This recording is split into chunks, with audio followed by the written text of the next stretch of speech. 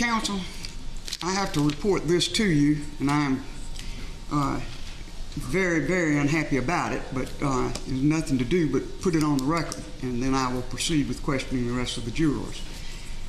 The jurors' cell phones were not confiscated or taken from them, and they tuned this thing in on court TV and listened to all of what just went on. So you may make whatever statement you like to make, and then I'm going to go on and question the jurors. I will tell you in advance, I am not going to stop the proceedings or do anything to interrupt them. I'm going to get the rest of this on the record. You might imagine that they no longer have their cell phones with them.